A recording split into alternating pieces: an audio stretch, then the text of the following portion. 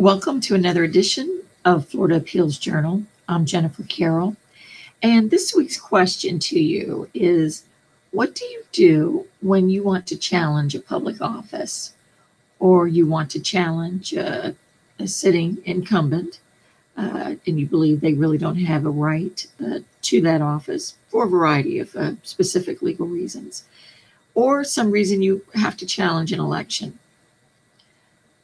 Welcome to the extraordinary writ of Quo Warranto.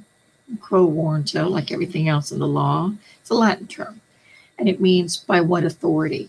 So when you're dealing with Quo Warranto, you're challenging the exercise of some right or privilege, the powers of which are specifically derived from the state. Okay, so state authority. And that's what allows you to use this writ. Now, there are a lot of rules for it, but let me just go through some general ones you want to keep in mind. You personally do not have to have standing as a general rule. You don't have to have personal standing or prove that you have personalized harm in order to bring an action, a petition for Quo Warranto. That's critical. And general rule is anyone has standing to bring a Quo Warranto as a general rule. I want to refer you to the Martinez case. That's 545 7th 2nd 1338, Florida 1989.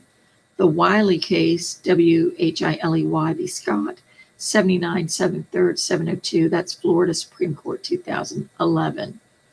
And McNamara, that is 648 7th 2nd, I believe that's 165, Florida 2nd DCA 1994. And we'll put that in on our site, and you'll be able to get those. But those are the main ones that really talk about the elements and what gives you standing, what doesn't, and what types of cases you can bring under Quo Warranto. Also, Chapter 80, Section 80.01 is the Florida statute governing this extraordinary writ. So when you bring a challenge, I want you to remember, I want to talk about a couple of exceptions too. Generally, the Florida Attorney General has the power to bring the petitions for the writ of Quo Warranto. But like I've said, it's not exclusive with the Attorney General. Because you're seeking the enforcement of a public right, if the Attorney General chooses not to do it, an individual can go ahead and do it. Okay. And this is why I say you don't have to show personal harm. You've got to show that you are trying to protect the public, and you're exercising this petition, and you're exercising this challenge because you are trying to protect rights belonging to our public. All right. Now, you need to know there is an exception. There's a statutory exception that exists for Quo Warranto.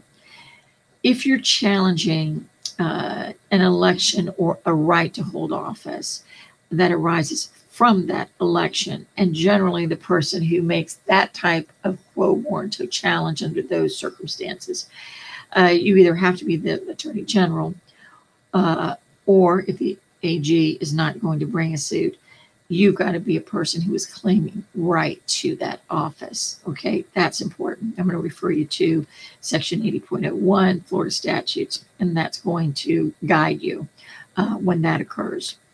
4 elements to Quo Warranto. First, you have a Florida official, government agency, or another recipient of a power or right that is derived from the state of Florida. So you can have an officer in a corporation, you can have a private company that you can bring Quo Warranto against them if their authority in some respect is being derived from the state. So that, and I think the McNamara case may be an example of that, and there are some others. That's number 1. And then that official or officer has exercised that power or right that's derived from the state government, from our state statutes. But such use of that power is or will be legally improper. It's going to be illegal. And therefore, you're going to tell the court, you're asking them, you should exercise its discretion, because it's discretionary, to grant this discretionary writ. Those are your 4 basic elements. All right. Now, a lot of times you do see quo warranto being used as the remedy to test the right of a person to hold office. And again, powers being derived from the state. Now, quo warranto is generally regarded as appropriate remedy to determine the title or right to the public office and to oust an incumbent who is unlawfully usurped or intruded into the office or is unlawfully holding it. Okay. In certain cases, quo warranto may be your only remedy, maybe the exclusive remedy in determining the right to hold and exercise a public office. So that's when you're going to want to think about using quo warranto and exercising that right to challenge. Now, you can also use quo warranto, as I was saying, to test the claim of a person to employment as well as an office if that employment amounts to some type of liberty or quasi-official right. And here's an example, State v. Brummer, 426 Southern 2nd, 532, and that's Florida, 1982.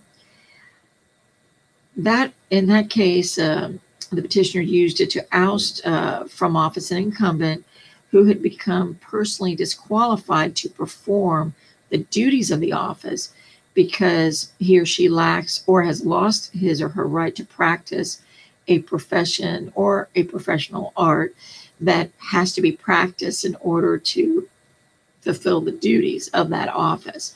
So that's one example. I think that may be the public defender involved in that case, but that's one example.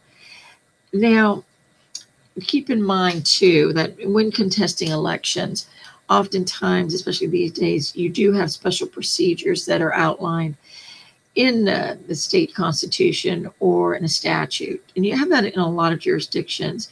And in some of those situations, depending on the language of the statute or the type of statute, it could preclude the use of quo warranto, or courts may hold that quo warranto is cumulative.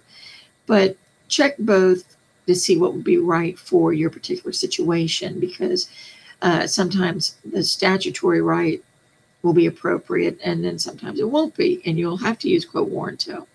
And the rationale, for example, is you have quo warranto and election contests. They don't serve the same function because an election contest is brought by or on behalf of an unsuccessful candidate, while quo warranto is brought by or on behalf of the people for the protection of the public. That's a key distinction, and that will help you delineate which is really the right remedy given your particular situation. And you can also have, if you think there's a void election, you can use quo warranto to oust people holding office on the basis of a void election. So you'd want to definitely follow the procedures on that. Now, in the Supreme Court, usually when you're applying for quo warranto with state officers and state agencies, you'll take that up with the Supreme Court, because that's where the Florida Supreme Court has the jurisdiction over those types of quo warranto proceedings.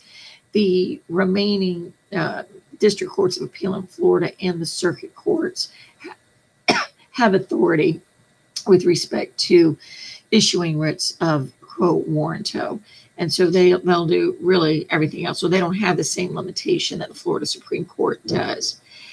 Now, as a general rule, unless there's a compelling reason for invoking the jurisdiction of a higher court, a quo warranto proceeding should be commenced in the circuit court. So this is a little bit different from a lot of our other extraordinary writs. So you've got a limited basis for applying for quo warranto in the Supreme Court.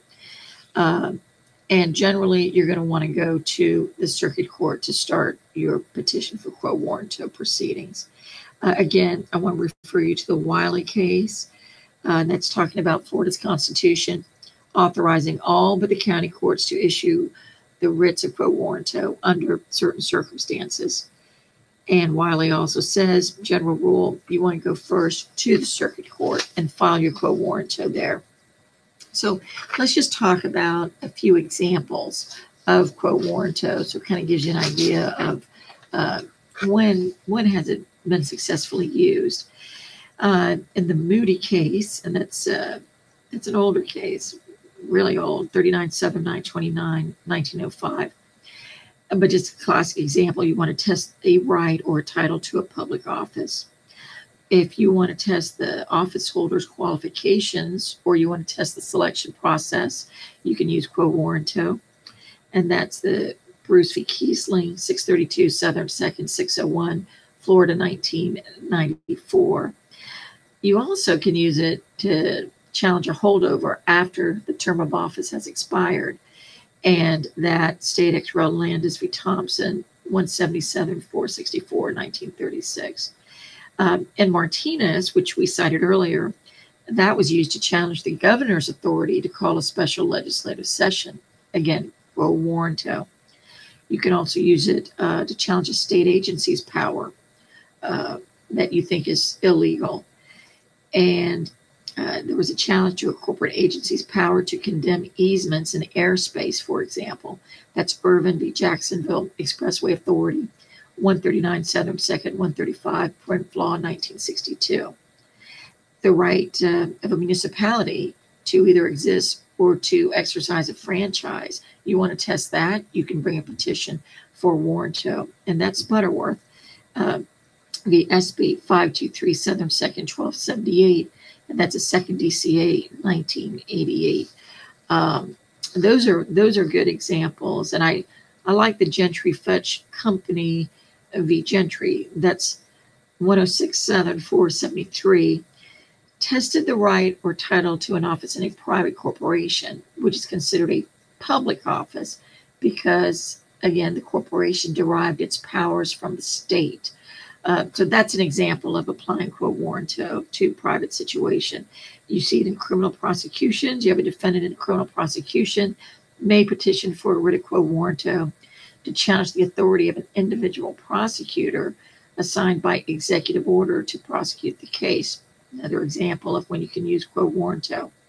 I think the McNamara is a fascinating case. McNamara v. Kissimmee River Valley, 648 Southern 2nd, 155. That's Fla. 2nd DCA, 1994.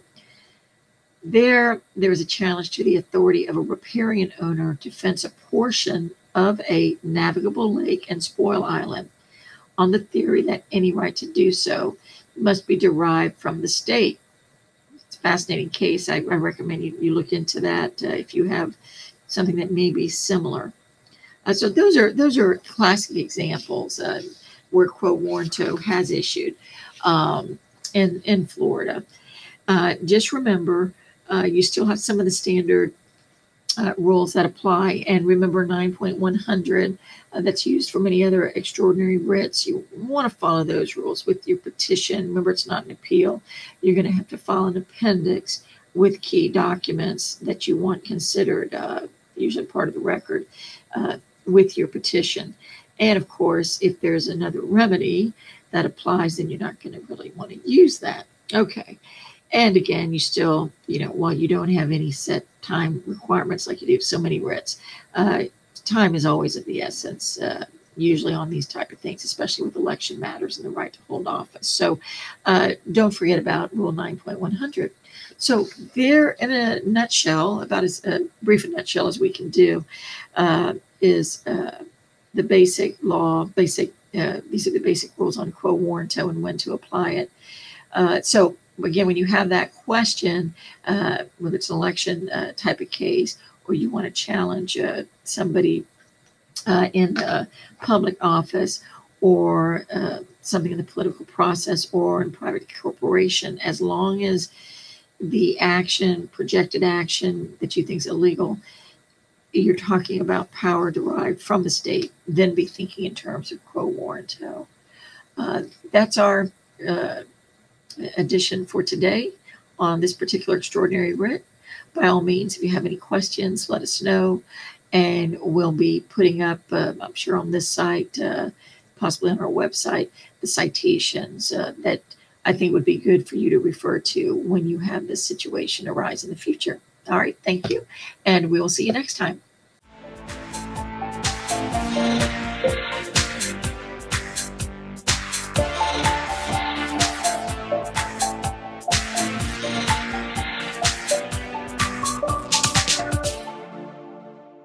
Hi, I'm Jennifer Carroll, and I want to thank you for watching our video. You can see more of our videos right here. Or better yet, subscribe to our YouTube channel below so you won't miss a single one.